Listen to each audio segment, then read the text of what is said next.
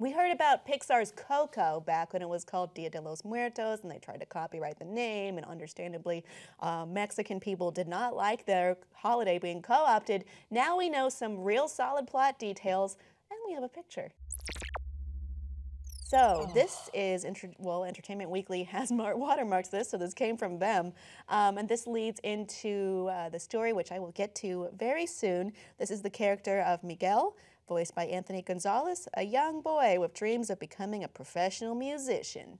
And he, right there, is at the gravesite of his idol, Ernesto de la Cruz, voiced by Benjamin Bratt.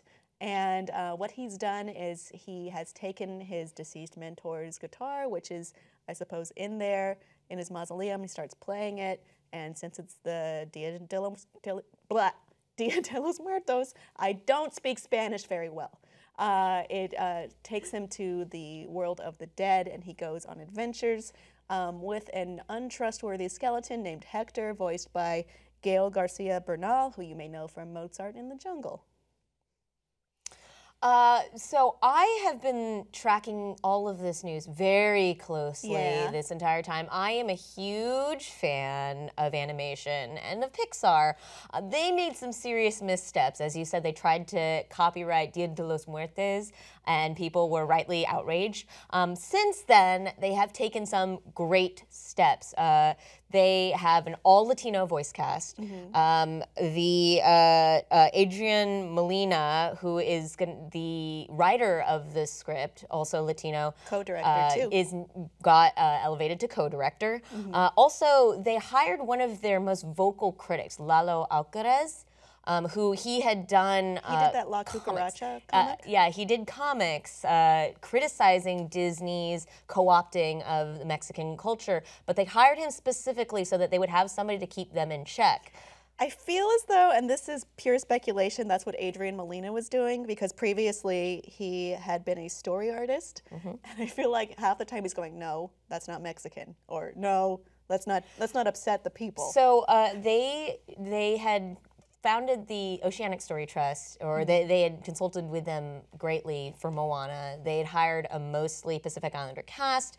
They took all sorts of pains to be culturally sensitive and to honor the traditions of oceanic peoples for Moana. It really paid off. Moana was amazing, and I think that Pixar's gonna be doing this with Coco. I'm really excited about it, and the images that we've gotten so far are beautiful. I think, you've seen other images besides that one? Yeah, there's one of the little boy with his grandmother, and I think that's all we've gotten, like concept images. Yeah, it looks pretty good. I'm glad that it looks different than the other movie. I think it's called Book of the Dead. Book of Life. Book of Life. Different. Yeah. But there have been comparisons made.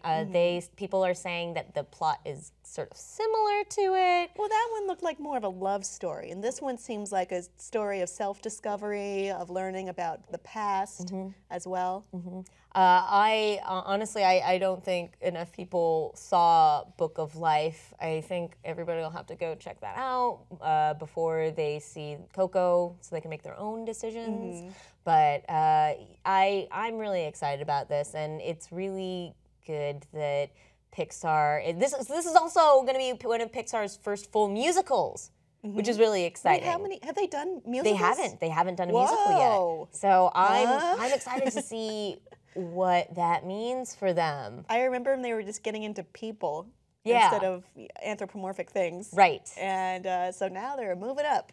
And they had their first princess a while back, too. Another detail about this is this will be heavily musically oriented in the plot as well, because Miguel, he loves music. His ancestors formerly banned music somehow, and a plot point I don't fully understand yet. So they have a bone to pick with him, pun intended, as he enters the land of the dead. Right, his family is supposed to be some sort of craftspeople, and they are heavily discouraging his becoming a musician. They don't like it. Yeah, but he's got to follow his heart and become a musician. It's going to be great. He's going to play that guitar. He's going to meet his idol, who is a musician, probably a singer as well, and it's going to go great. Probably better than that one Little Mermaid sequel about music and banning music. I hope so, at least. Audience, what do you think of Coco so far, and do you think they're going to do a good job of capturing Mexican culture in a way that is celebratory? Please let us know below in the comments, and please like and subscribe for more.